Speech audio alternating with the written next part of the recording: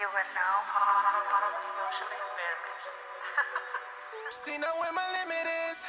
Only got no ohs. I know you had this thing on Instagram where you were showing some criticisms that people, say about your work and just And Christian, it wasn't mine though. That's the crazy Christian part. rap Yeah, in just general. Christian rap in general. Yeah. And some of it say like you're trying to use the God's name to make money and for influence and this and that. And it's not real and this, whatever it is. How do you kind of find that balance? And what do you say to those that are skeptical about what the mission actually is?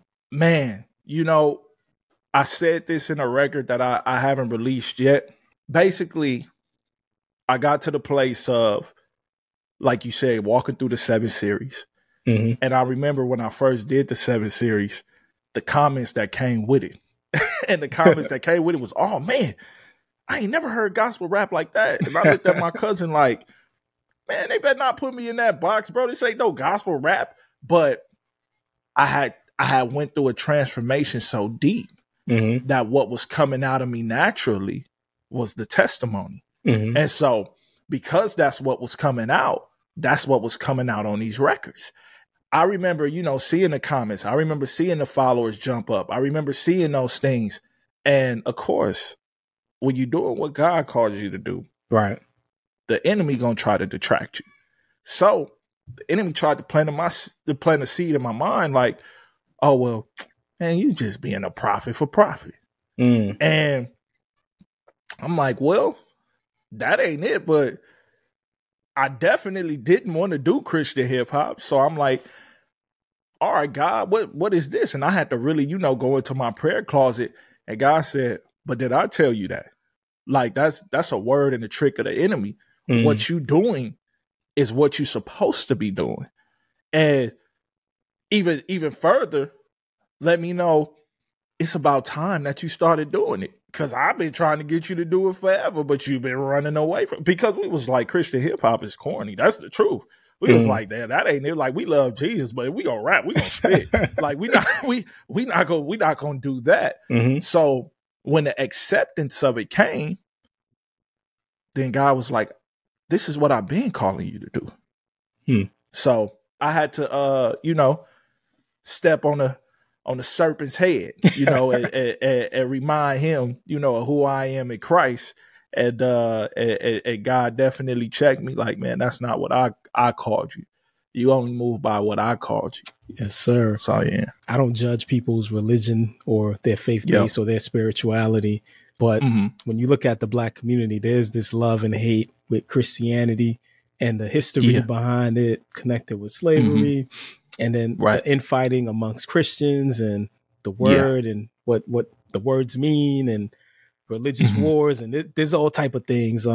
It's a lot. And different artists calling out some things. Like I recently was watching a video of Yellow Pain, and he was talking about some of the issues within the Christian church and that he still maintains his faith, but, he doubts a lot of stuff that happens within that. So what are your thoughts about people that really struggle with, the idea and thoughts of Christianity and some of the negativity from the past into the present? Speaking from non-believer standpoint or believer standpoint who have a problem with Christianity? I guess we could look at both. Okay. For non-believers, I go back to, man, I always pray that they have the encounter, because usually non-believers have up this fence and they've convinced themselves to stand on that other side of the fence. And so they give you a whole list and reasoning of why they on the other side of the fence. And it's hard to kind of, knock that fence down. And so my whole thing is, I hope that one day they either look over the fence or God shows that mercy and grace and he meets them on their side of the fence. And that's where that encounter comes that will give them that experience and explanation. That's always my hope for every non-believer. And that's also why it's our job as the believer, when we touched on it earlier, that's why it's wild to see when the saved impressing the saved, like, because again, that's good. But the lost souls, is why we have the responsibility that we have, so that maybe they just come and peek over that other side of the fence and say, hey, you know what? Let me go ahead and give it a try. But for the believers who feel a certain type of way, I understand, you know, the history. I understand, you know, again, I come from the inner city, you know, I come from the section. And so I've heard it all, man. You know, the insults that you could think of, you know, as far as Christianity, or, oh, why you believe in this, or, oh man, you know, man. But I would say for our believers to focus on what the truth is out of the Bible, and then focus on what the truth is in the relationship that you have with God. Because again, everybody experience with Christ. See, because we can't go based off others' words. We can't go based off other people's experiences. Because at the end of the day, Mr. G, his salvation and what he's accepted does not confirm my salvation and what I've accepted. I've got to walk that line myself. And so that's what I would encourage even our believers to do. Yeah, it's some stories. Yep, it's some history-based facts that definitely led us on the unfair side of the coin. However, it does not stop the truth, you know, and the truth will set you free. And the last time that I checked, I'm not trying to go to the pastoral on them, but hey, Jesus is the way, the truth, and the life. So there's the truth. And if we focus on the truth and the love of that truth, that love literally, which God had for us, for it says God so loved the world, he gave his only begotten son for us.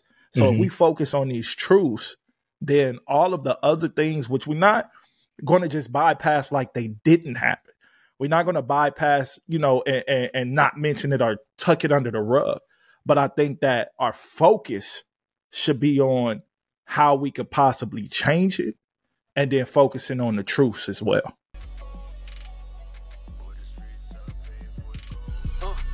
So every day I'm going hard.